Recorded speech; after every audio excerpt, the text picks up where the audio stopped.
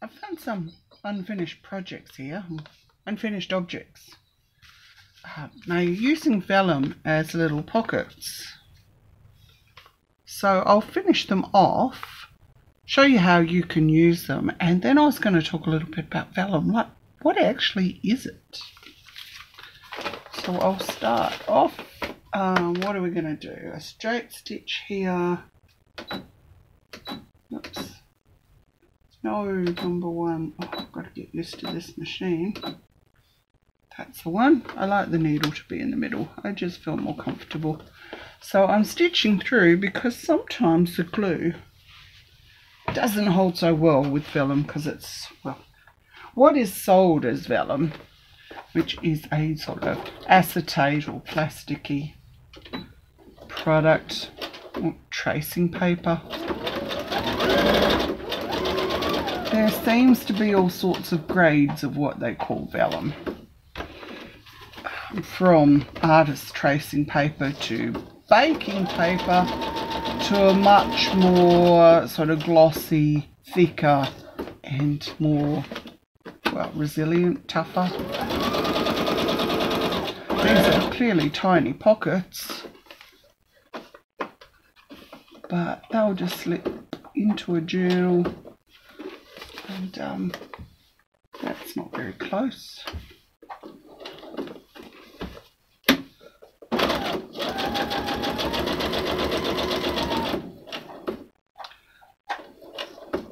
I've been thinking, I heard that there's now a YouTube recording of someone tipping lots of Lego out of the plastic, out of a container, any container I suppose, onto the floor, and then playing with the Lego in their hands, making clinking sounds. And they've put it to a black screen because apparently it'll help people sleep. I don't think it would help me sleep. I do suffer insomnia. It's really driving me balmy. Sometimes I listen to those songs of, not songs, just recordings of rain, thunderstorms, waves slapping in the ocean. I don't think that the sound of Lego would do much for me. But then I kind of grew up in the era a little before. I don't know if it was before Lego, but I don't think my parents could afford it. But the reason I mentioned all this in the first place is I wonder whether sewing machine sounds, I might find that interesting. I love the old sewing machine. I tell you what, I mean, I don't mind the sound of a lawnmower as long as it's not too close. This kind of reminds me of lovely summer days.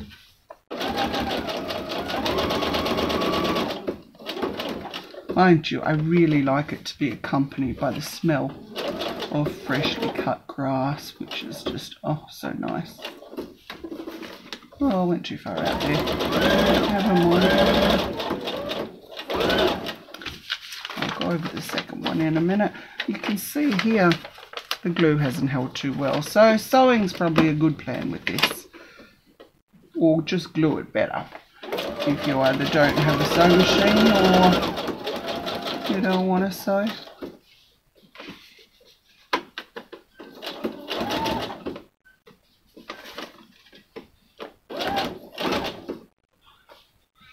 Just snip that before I get in a big tangle.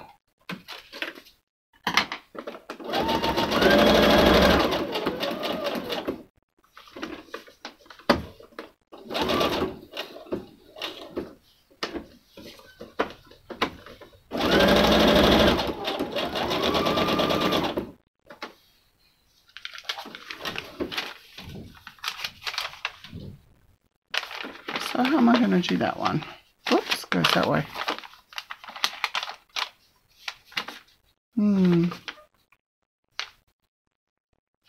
I wonder whether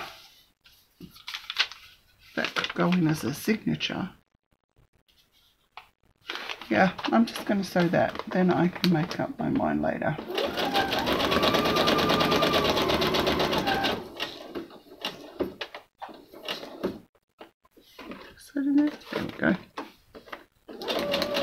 Now all of these little pieces of vellum I purchased probably from AliExpress, I think.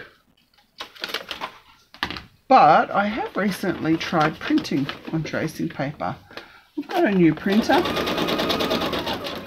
It is a little bit hit and miss. I've had to glue the tracing paper onto photocopy paper. It doesn't want to go through any other way. And yeah, every now and then it sort of spits the dummy and chews it up, or spits the paper. But when it does work, it looks really, really good. I'll show you some in a little bit. So I'll go and finish these off, and then I'll come back and show you some examples of vellum. Talk about what it actually is and how it was made. And show you some of the stuff we've got in our Etsy shop that's using vellum, which I have to work on yet. So, see you in a minute. Okay, so what to do with these little unfinished vellum projects, which are now finished. So this is a journal that I made ages ago, but it's just for me, and I keep sort of photos, mementos in it. So I think these will make pockets to slip some more mementos in. I just use either PVA or glue sticks for pretty much everything that needs gluing. I have a fabric glue if I'm working with fabric, which I'm half certain it's just PVA again, but it does seem to work, so it's not terribly expensive. It's not one of those Fabri-Tac type ones that I've looked them up. Gosh, they are expensive. They're like $20 for a little bottle, and then they come from the US, so paying quite a lot of postage. Oh, I've made a mess of that.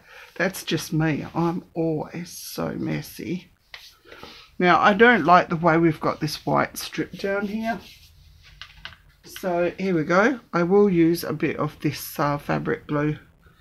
In Australia it just comes from Spotlight, and I think from memory it's about maybe $5, but I only use it for fabrics, so it seems to last a long time. I mostly work with paper. Choosing the right side, that's it. It's usually got, I don't know if that'll pick it up, a very raised, the stitching is raised on the pattern compared to the wrong side where it's very flat. Sometimes it's very hard to see that though. And if it's so hard to see it, I think, well, don't stress, because then no one can see it. I can't see it. No one can see it. There we go. Oh dear. Now it takes a little bit to dry. That will dry and it'll be stuck on there forever. And I can't really turn the page now. Oh dear, because it's going to get stuck to that. So we'll pause this and I'll be back. Well, that's all dry now. And I've actually left it just as one big pocket, and I don't know what I'll put in there.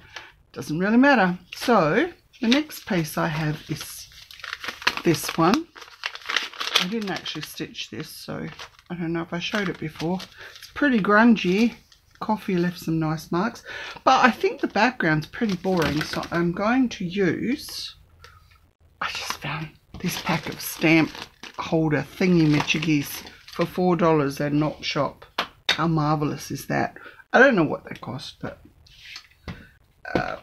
more than $4 I'm sure, from your local craft shop.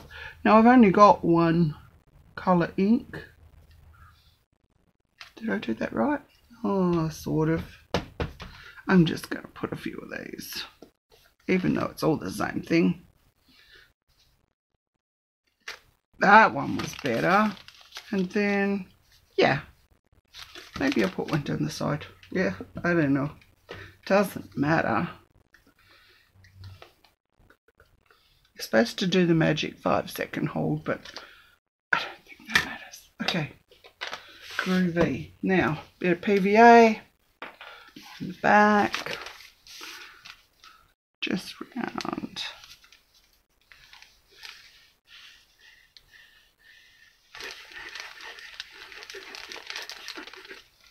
my signature. Well, not quite. So about there. Yeah, I'll do. It's a bit of a, what they call crocodile mouth, this one, isn't it?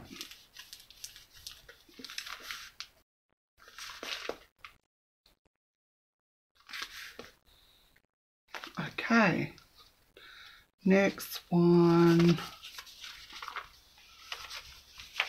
This one, I thought, now what was I going to do with that? No, it's always harder to get things in, especially in a crocodile mouth.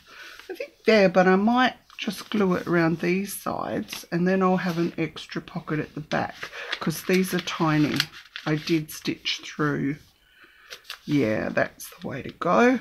So it's on some, I think a German book I found in my local op shop. Very well glued. I won't do my signature because we only want the 3 sides glued here. No, there's something about foreign language books. I suppose they could have swear words or other offensive words in them and you'd never know. So I'll just hold that down for a bit.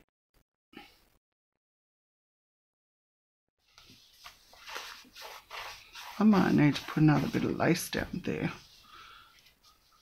So just here. What do you reckon? I think so.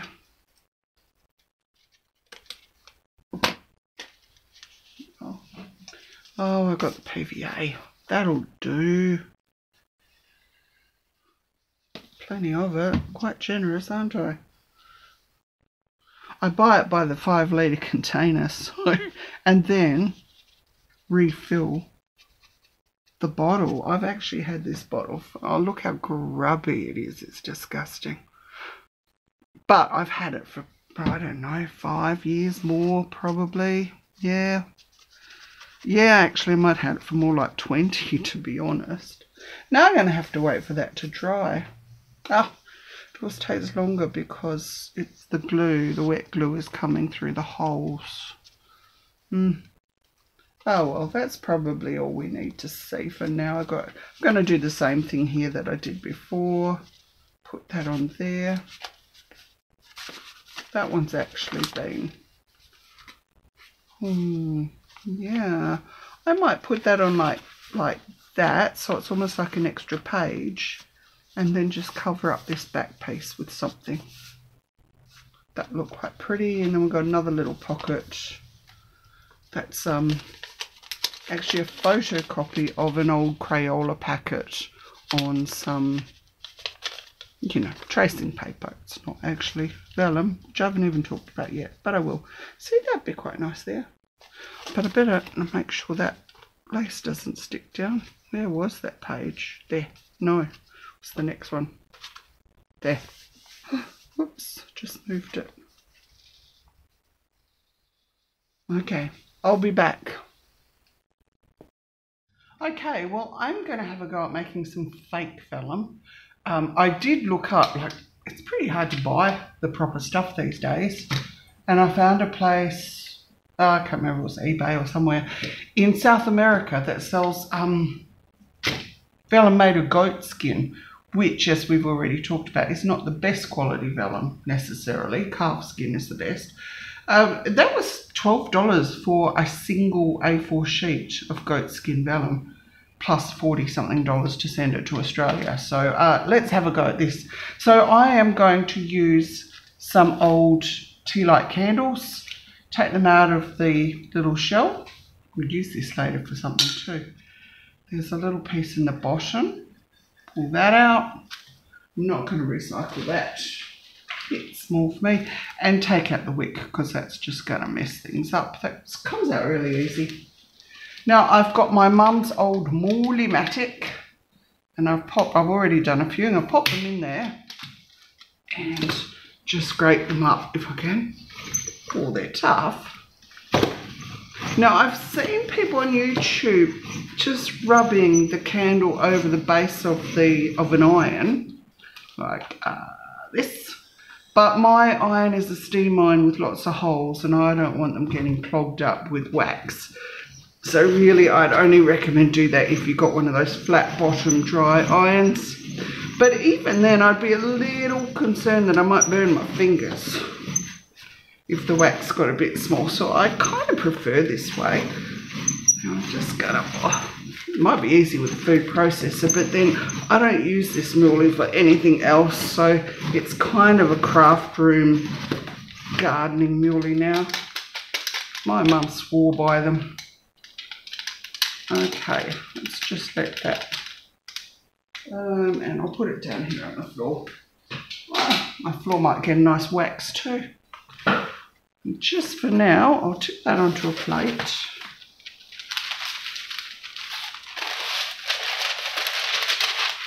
Rightio. So what I've got to start with, got a few items. First of all, I've found a digital copy of my great, hang on, 2 greats or 3? Long way back. John Seary was granted a plot of land in Perth because he was an enrolled pensioner guard, and an original, well, facsimile digital version turned up on the internet. So I'm going to try and make this look really old. So what I'm doing is just chucking some of that wax on there. Baking paper, or conveniently or quite often known as parchment paper, but it is just made of some kind of synthetic or paper. Actually, I don't even know. Don't even know what it says on the pack. Now we're just going to melt that wax right into it. Now this is a photocopy, or a print on regular printing paper 80 GSM. What I decided to do was actually print it onto a piece of coffee dyed paper to start with. I really want it to look authentic because I want to give this as a gift. Now we don't want too much wax, but we want it all completely covered. It's okay, we can put a bit more in here. I've seen some people actually rub a candle on. I might try that, maybe with the next one. Let's see how we go.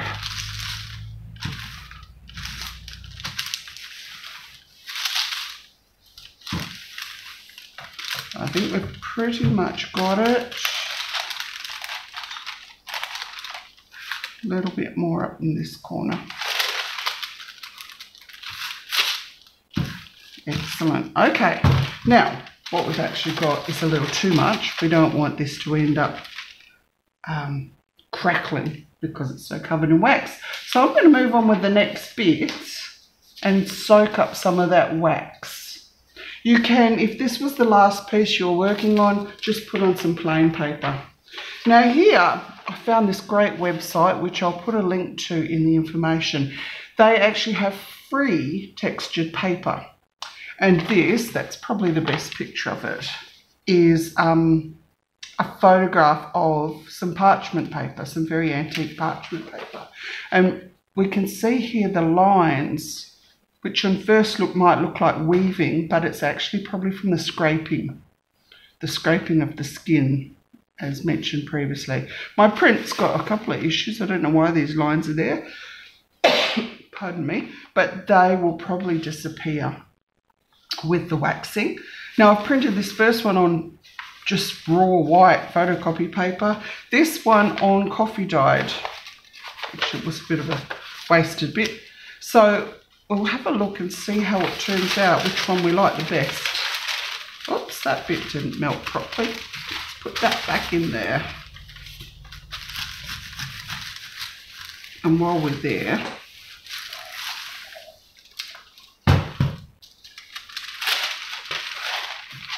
okay, see that's soaked up a lot. There's quite a lot in there, so let's just keep going. We'll need to put more wax. But so with that original copy, we'll just keep putting paper in until no more wax comes off. And then we'll know that is as sort of clear as we're going to get it.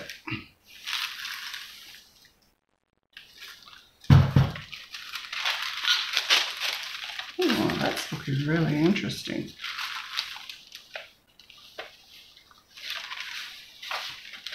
Wow, that's soaked up quite a bit, hasn't it?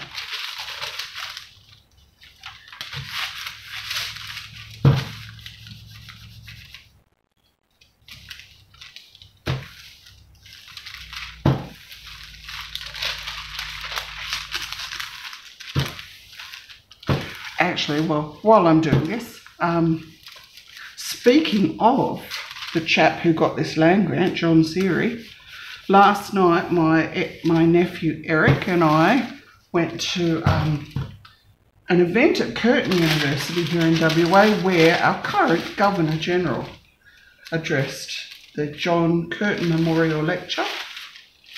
And he lives at Government House, of course, in Perth, which is, for anyone who lives in Perth, will probably know it's in St George's Terrace. And that's where John Seary, he worked there.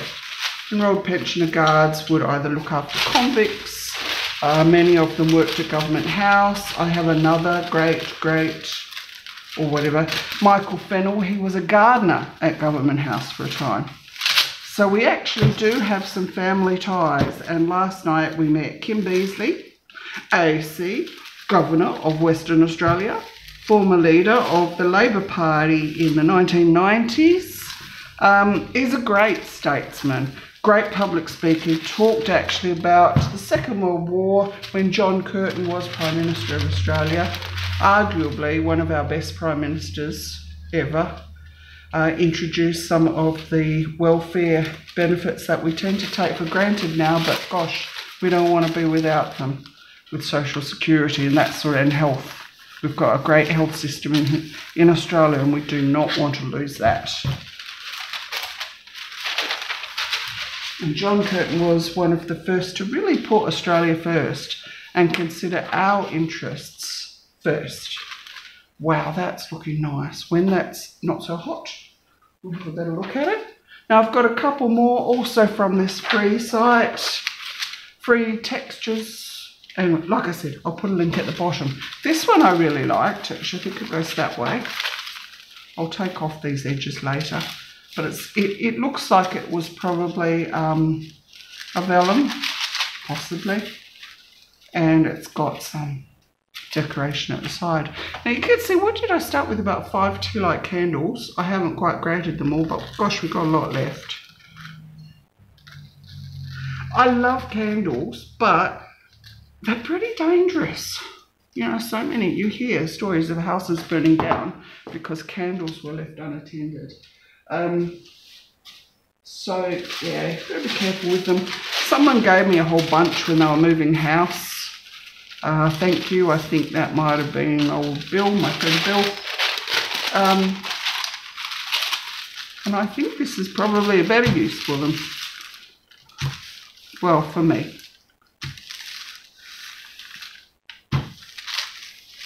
So I'm going to carry on until my paper is all waxed out, and then I'll come back and show you the finished product. Now, if you have any leftover wax, make sure that you label it and store it. It looks a lot like grated Parmesan cheese. Tastes like it too. Little bit of wax won't kill you. No, actually, that's wax. This is the cheese and it's delicious. And I'm about to eat, so bye.